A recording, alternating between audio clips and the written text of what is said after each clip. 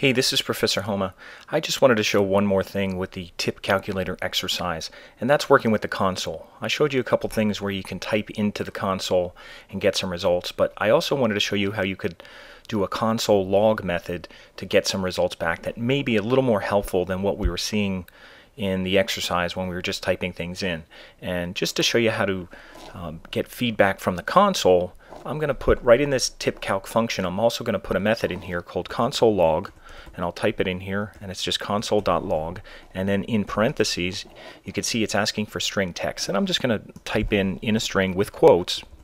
I'm just going to put in hello right now, and I'll put a semicolon after this statement, and I'll just save it, and I'll go back to Chrome, and I'll refresh it, and I'll still put in my number here. I'll just put in 40 and put in my 25% tip in here, and I'll calculate tip, and I'll also go to View, Developer, and I'll go to Developer Tools, and there it is, and there you can see the hello showing up in there, and it's showing up in black, and I want you to be aware of that, so I'm going to leave that in here.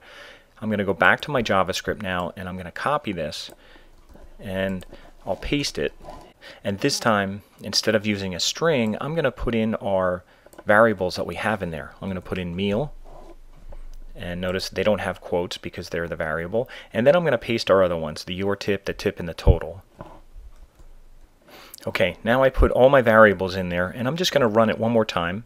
I'll save it, and I'll go back to Chrome, and I'll refresh it, and I'll put in the same number, and I'll leave my developer tools open.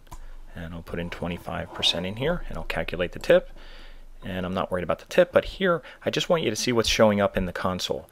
Hello showing up as a string, 40 is the meal, and that's showing up as a number in blue because we did put that parse float to convert it to a number from a string.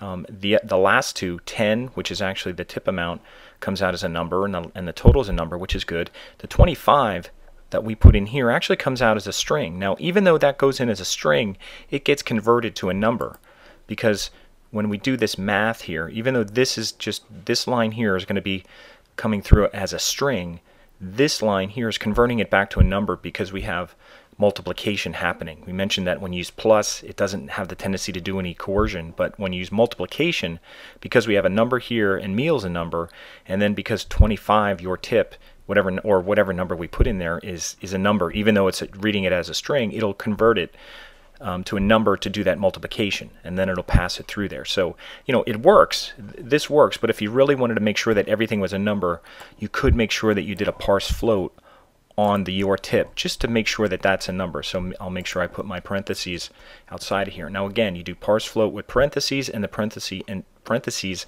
encircle your entire statement in here, so that whatever you get, it converts it into a number. So if I save this now, and I go back to Chrome, and I'll refresh, I'll run it one more time, I'll put in 40, and I'll put in 25% again for my tip. I'll calculate the tip, and obviously it's getting the same numbers. Now, hello is the only string, and that's the way it should be. 40 is showing up as a number, 25 was converted to a number, and then it's staying a number all the way through. So using console log to show your data, that can help you kind of anticipate errors or see what's happening as your code's being run, as opposed to just typing things in afterwards. If you put it in here while your code's being run, then you see what really is happening. So you can see what really is a number and what really is a string. So we're going to use console log a little bit more as we go with JavaScript, but I just wanted to show you with this exercise.